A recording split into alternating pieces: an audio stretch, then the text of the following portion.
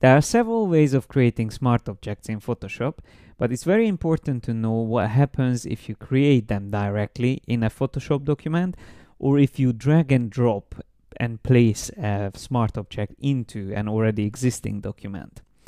Not understanding the difference between these two techniques can lead to a lot of headache. So let me explain to you what happens in each technique. So if I want to place an image here, let's say into one of these frames, I can go to File, Browse in Bridge, and then choose an image from here. Let's say I would like to use this image. Now I can use File, Place in Photoshop option, which will automatically create a smart object for me, which is great.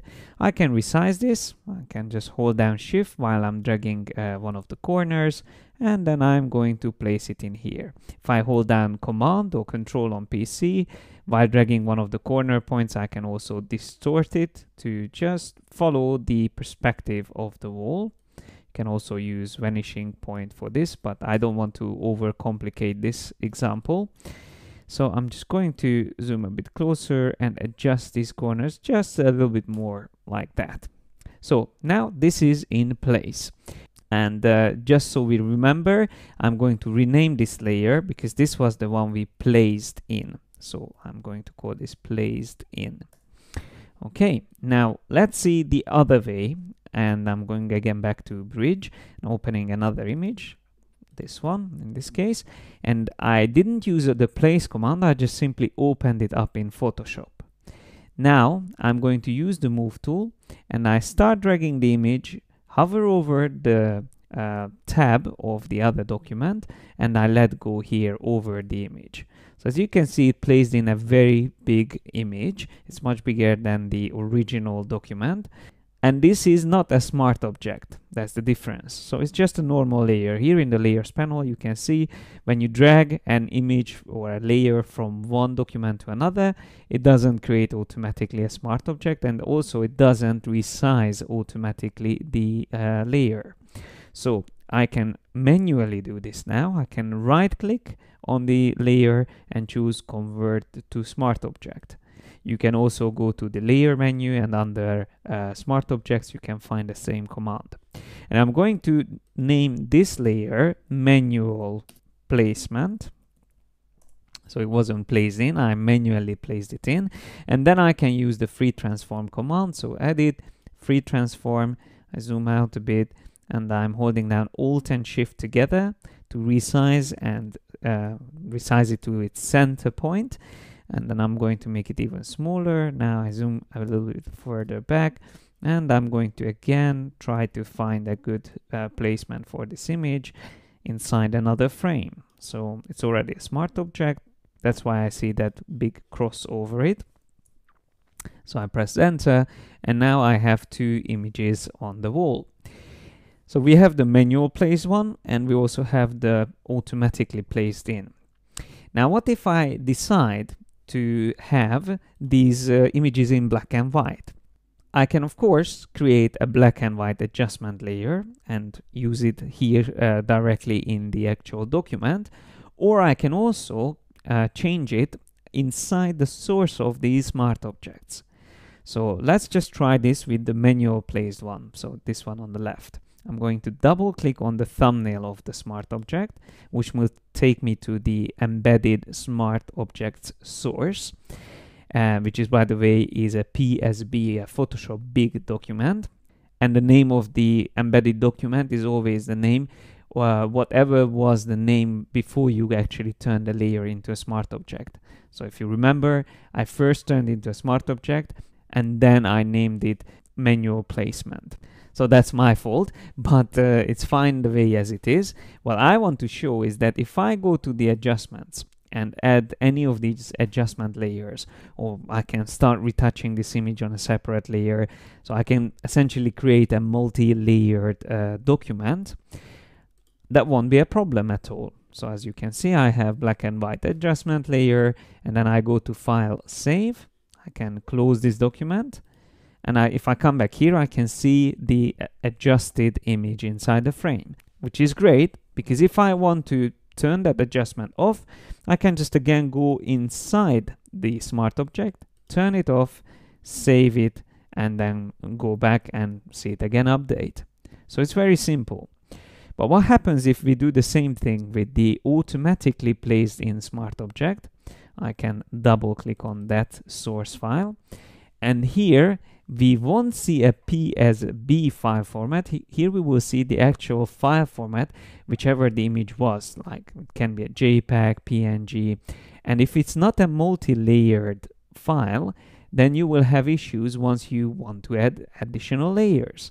So for example, if I add now the same adjustment layer, the black and white, and I want to save this so I can see the changes in my main document, it will ask me to save this into a file, a Photoshop file, which can store several layers. Okay, let's just save that. So I'm going to click on save, then I'm going to close this, and as you can see, it didn't update in my main document because the file that I just saved is not linked to this smart object. So that is the big difference, and that can really give you a headache if you don't know what's happening. So what I recommend to do is, in case you know that you want to have several layers inside your smart object, you should do the manual placement, which I did here on this left image. And if you just want to quickly create smart objects without worrying about what's inside them, then you can use the other automatic placing in version, which by the way you can also do by drag and dropping an image. So if I go back to Bridge, I can select an image and drag, and then holding down Command and press Tab or Alt Tab on PC, I can come to Photoshop and then I drop. So I let go. So that's a quick way drag and dropping images in, and it also creates a smart object. And by the way, the same thing works from other applications, not just from Bridge. And you can even use the same technique from Illustrator, for example, and drag and drop elements or copy and paste. And then also you will get the smart object option whenever you place in the selected vector artwork or images into Photoshop. And last but not least, there is a preference for the smart objects under General. So if you go to Preferences General, here you can find two options which are important. One of them is the Resize Image During Place. This will automatically resize the image when you use drag and drop or when you use place. So it won't only create a smart object, but it will also resize it to your canvas size. And then there's the other option, Always Create Smart Objects When Placing. And this will affect also drag and dropping. So if this is turned on, then whenever you drag and drop or place images into Photoshop documents, it will automatically turn them into smart objects. So if you don't like the way it works, then you can always turn this off.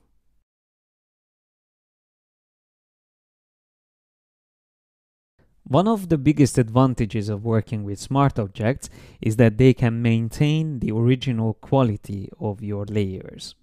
So what does that mean? Let me show you a quick example. I'm going to use first of all the crop tool to increase the size of my canvas, and then I'm going to also mask out the white background from this image. Using the magic wand, select it and then create the mask, and then I'm going to go to invert in the properties panel. Now that I have this ready, I'm going to duplicate this. So I just move this here on the side, and using the move tool, I hold down Alt and click and drag to create the duplicate. I'm going to also create an additional layer and fill it in with white, just so we have a backdrop behind these images.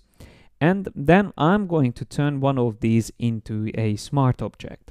So I'm going to use this one here on the top, and I right click and choose Convert to Smart Object.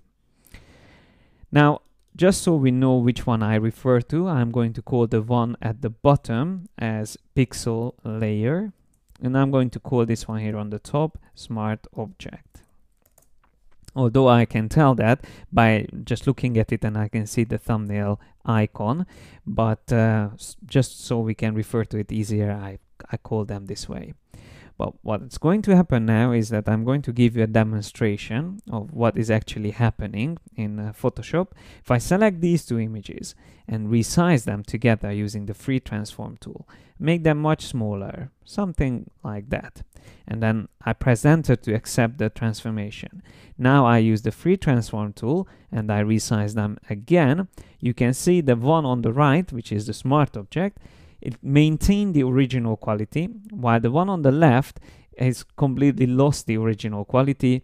It's a much worse representation of the original image, because that version could only use the remaining pixels that I had after the transformation. Of course, if I press enter, it will still be a little bit better than this very pixelated image, but you can see it's still much worse than before. Now, if I undo these steps and I go back to the point when I have the smart object on the right and the normal layer on the left, I can show you another interesting fact, that even rotating your layers will cause loss in quality. So you don't even have to scale them, even rotating will affect the quality. So if I use the free transform tool on the smart object first of all, and I rotate it a bit around, then I press enter. Now that I accepted it, let me just rotate it a couple of times. I'm just doing the same thing, pressing enter, Command T or Control T, and doing transformations, all kinds of rotations. And you won't see any loss in the quality on this image. But if I do the same here with this image, I can start using rotation, accept. Then free transform again, I'm just coming a bit further out, rotate, accept, free transform, rotate, accept. I call this the whirlpool effect, because what happens now after we turned it around a couple of times, that we will clearly see the loss in quality. So this can happen, of course, rotating images around. If you work in Photoshop, I'm sure you know that whenever you create compositions, you will mess around with your layers quite a lot, and it's not that noticeable yet, but it already shows a little bit of issues here around these little details. You can see this one is already different from the original one. You can see some problems already on the image.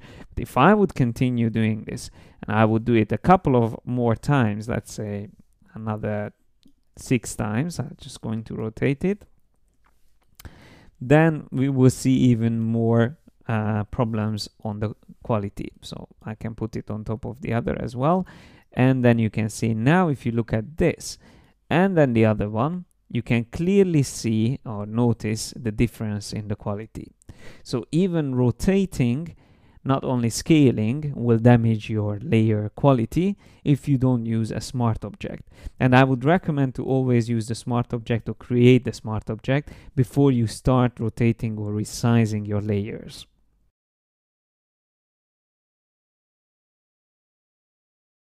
Another great thing about smart objects is that once you create them and use transformation on them, scaling, distortion, rotation, you will be able to see these values even after you accepted the transformation.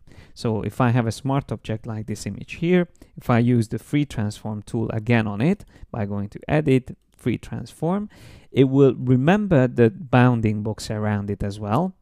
And it will also remember the original size. So here I can see compared to this image's original size, I have these values. So the width is around 13% of the original size. And I can also see the rotation, the angle of the rotation. On top of this, if I would use warp options, so I would use a warp just so you can see what happens. If I warp this edge of the image and I accept these changes, I can again use free transform and select warp, and even the warp option is still available to edit. So it's completely non-destructive in this way. If I have a raster image, so I'm going to turn this one into a raster image, right click and rasterize a layer. In that case, if I use free transform, you can see that the bounding box is already not matching the edges of this image because it's on an angle. And in a normal layer, the free transform always resets, so it doesn't remember what was before. And you can see that clearly here on the options bar as well. The width, height, and the angle values are all the default values. And the same applies to the warp options as well. So it will be a destructive way of modifying your layers if you don't use a smart object.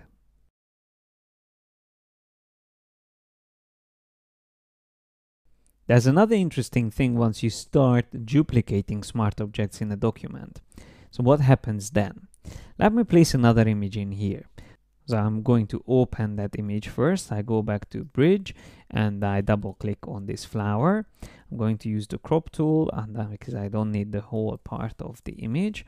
And then I'm going to use the move tool and drag and drop it into this document. So once I have it in place, I can mask it.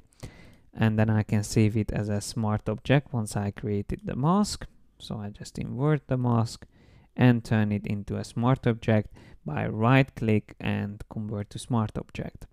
The reason why I save the mask into the smart object is because in that way even the mask is kept in the original image size.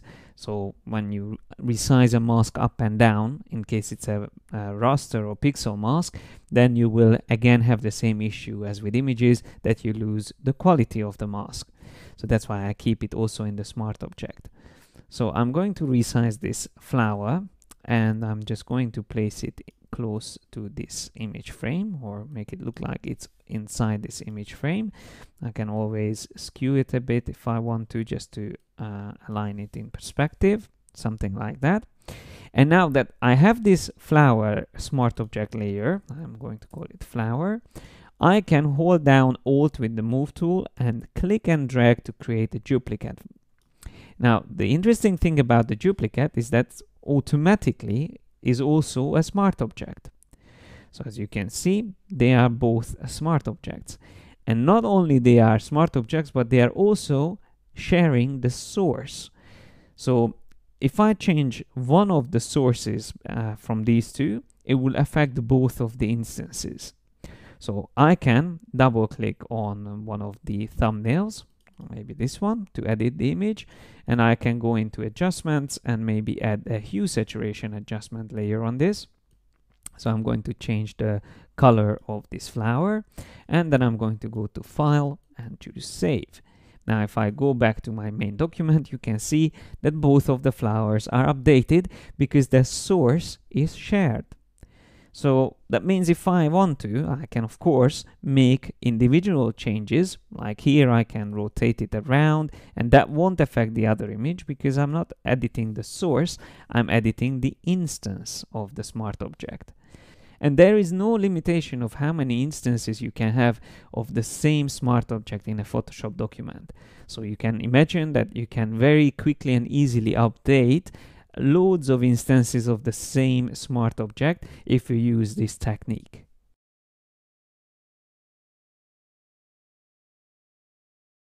Using shared source between the instances of smart objects is great, but what if you want to have a separate smart objects which are created from the same image? So let's say in this case I would like to have this flower but in a different color, but I would like to keep them both as smart objects. Well, in that case, I'm going to delete this one here at the bottom. And when I duplicate the smart object layer, instead of just simply holding down Alt while I'm dragging it, I'm going to right click here in the layers panel and choose new smart object via copy. You can also find that under layer, smart objects, and the new smart object via copy. So I'm just going to choose that option. And then I can move the other flower here just below it.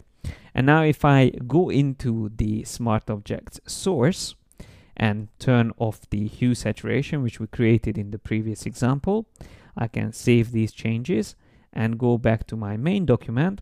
And you can see, even though we duplicated the original smart object, they are not sharing the same source anymore.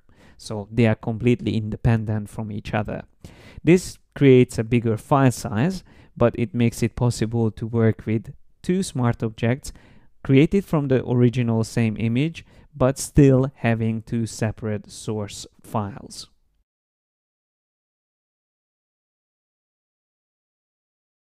Replacing the contents of a smart object is very easy. All you need to do is to right-click on the smart object and then choose Replace Contents. Once you do that, you just need to choose a file. I'm just going to choose another image, which is roughly in the same format, like this one here, and then I'm going to choose Place. So once it's placed in, the only thing I need to do is now to resize it again, because this image was a little bit smaller than the previous one, but even the angle of the smart object was maintained, so it kept the original angle which I just created. I'm just going to adjust it a little bit here on the top, and then it replaced it with this new image. So that's how simple it is.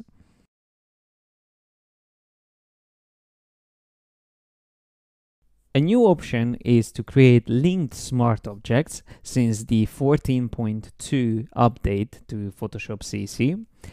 And this feature allows you to have external sources for smart objects. So you don't necessarily have to embed them into a Photoshop document, but you can also link to an external source. So the way it works is that you create a file, which I already created here in this case, a Photoshop file with this photo booth. And let's say I'm doing an advert or like a whole advertisement campaign, and I have to create a couple of posters with this phone box on the bottom right corner of each of the posters. So I created a quick mock-up, and then I can just simply put this document, the whole Photoshop document, into the posters as a smart object, but not an embedded smart object, as a linked smart object. So let's see what happens. I'm going to close this here, and I'm going to focus on these three documents here.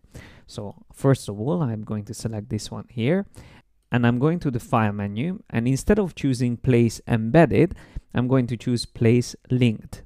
So once I have that option, I can select the file which I just created, the Photoshop file, and then I'm going to click on Place. So as you can see, I placed this document in, and the interesting thing about it is that I have a little chain icon on the thumbnail of this layer. And that means that this is an external source. So this smart object has an external source. So let's say I need my phone box there on the bottom right corner.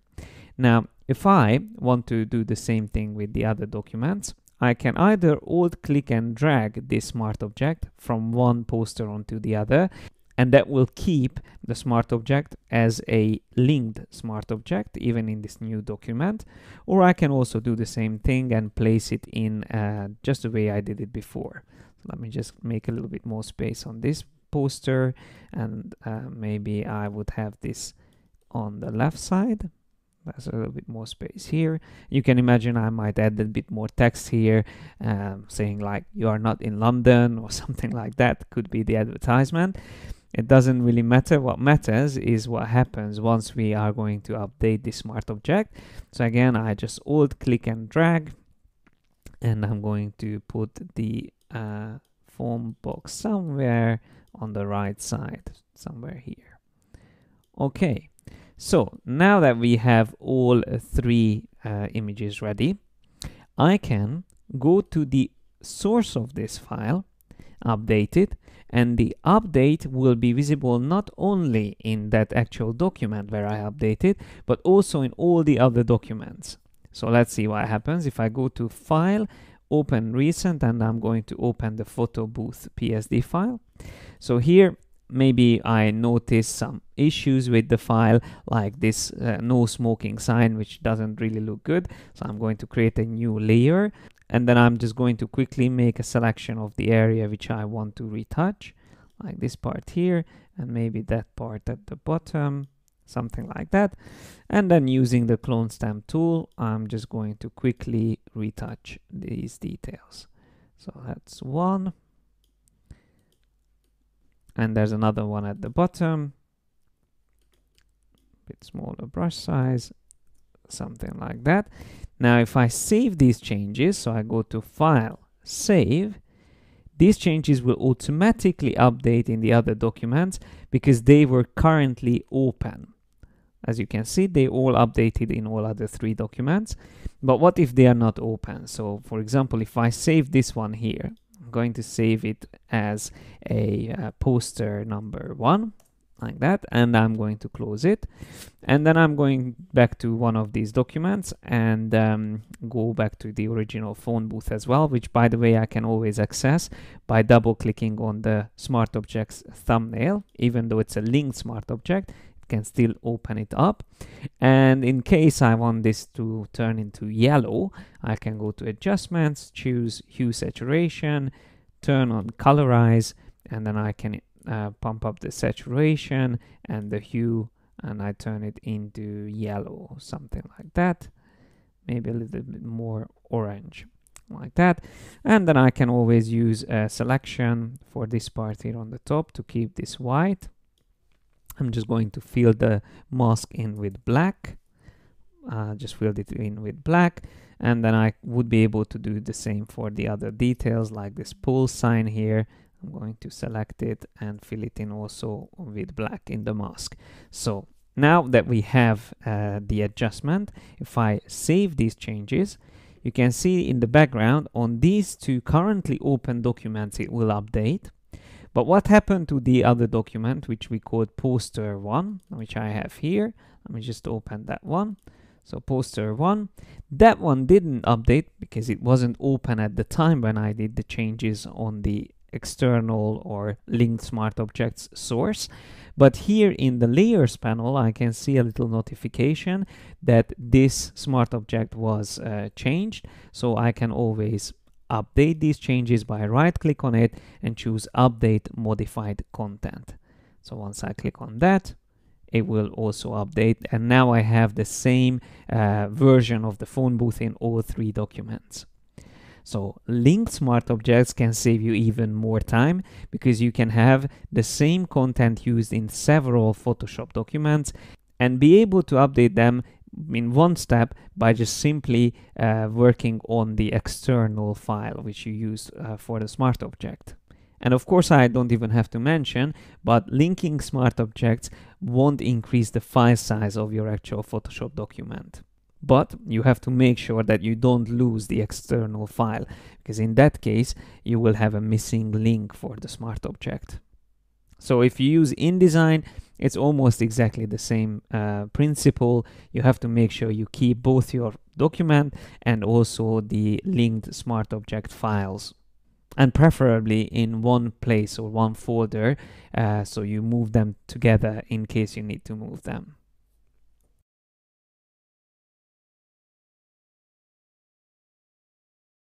There are a couple of things you can do with text layers and still be able to edit them. You can scale them, rotate them, and skew them, but you can't distort them. So let me just show you this. I'm going to type in just a letter, and I'm going to turn this into black and make it bigger, something like that. So now if I want to put this in a frame here, I will have to add a bit of perspective on it. So if I use the free transform tool and I start rotating this around and press enter, it's still an editable text. So I can go and select it and edit it. If I skew it by holding down Command or Control on PC, I can still keep it as an editable text. So that's great. But I can't use perspective distortion on it. So let me show you what I mean. Under the Edit menu, in Transform, the Distort and Perspective options are grayed out. So I can't access those on editable text. For that, I first have to rasterize this text, and only then I will be able to use them. But if I want to keep it as an editable text, I'm going to do the trick and turn it into a smart object. So I just went back to the original version, and before I do anything, I turn this into a smart object.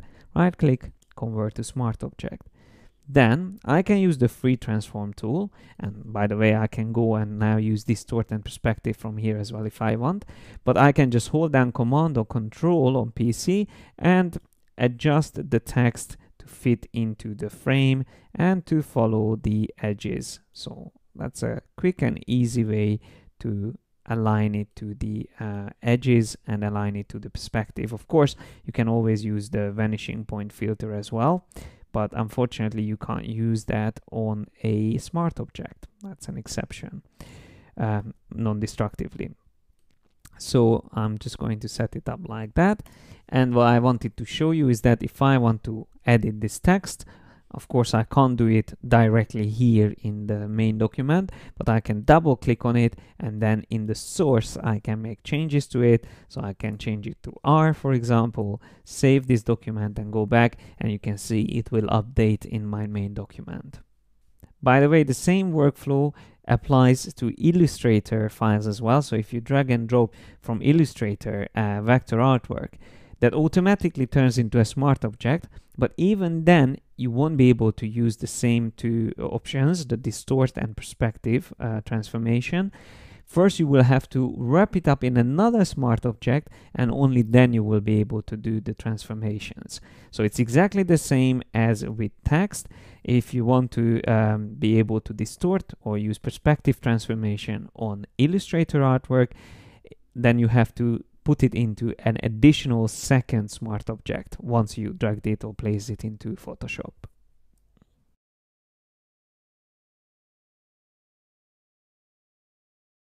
There is another huge advantage of working with smart object, and that is if you use filters on them, they turn into a non-destructive smart filter. And you can even stack up filters onto the same smart object layer and keep everything editable. So let's see how that works. If I turn this image into a smart object, I can now go into the filter menu and use one of these filters. You can see vanishing point is grayed out, and there's a couple of options like lens blur, which is also grayed out, and I think that's all of them. Yeah, you can use all the other filters. So let's just go into the blur gallery and choose tilt shift. So I'm going to have a tilt shift blur on this image. I'm going to focus on the top of the buildings, something like that. So I'm going to keep everything else blurred out, something like that. And I am going to add blur effects like light bokeh and bokeh color as well. I can increase it even more, something like that. And we can increase the blur as well, so we can make the bokeh effect even more strong. I'm going to keep the top of the building in focus, something like that. So as you can see, this would be a very destructive adjustment or effect, but because we are going to add it onto a smart object, it will become a smart filter.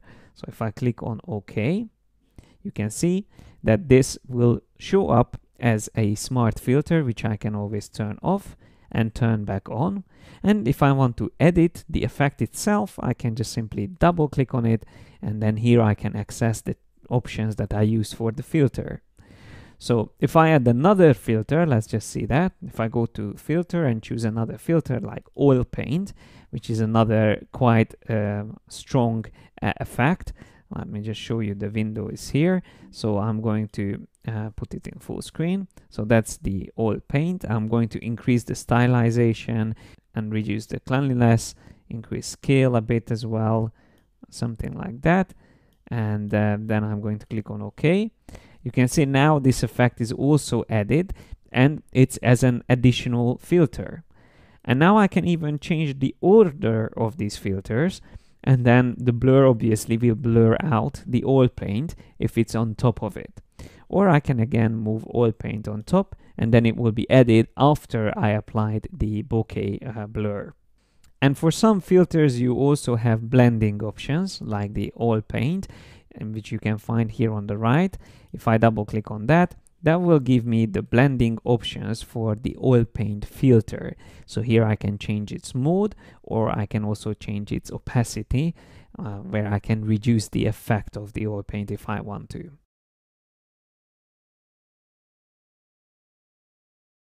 And last but not least, it's also good to know that you can use masks for your smart filters. So whenever you add a filter non-destructively onto a smart object, you can also mask them out, so then you can use them only on parts of your document. So it's like applying a filter locally wherever you need it. So let's see how that works. If I turn this first of all into a smart object, this image, and then I load a selection which I created previously, so I have a selection of the parrot, then I can go into the filter menu and I can choose one of these effects, sharpen, smart sharpen. So once I have that option, I can decide how much the sharpening I want to apply on the image.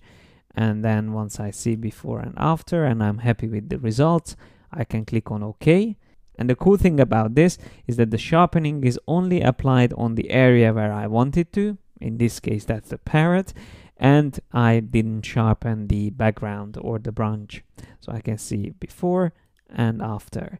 And if I want, I can always edit the mask here just below the layer. So this is, again, not a mask which will show and hide the actual layer contents. It will show and hide the filter itself. The only problem which you might run into is that in case you use several filters on the same smart object, they will all share the same smart filter mask. So you won't be able to use individual masking for each of your smart filters on a smart object. And I probably said the word smart 100 times in this tutorial, but I hope you found it useful and I hope you see the potential in working with smart objects. Again, 101. So thanks a lot for your attention and see you next time here on Tuts Plus.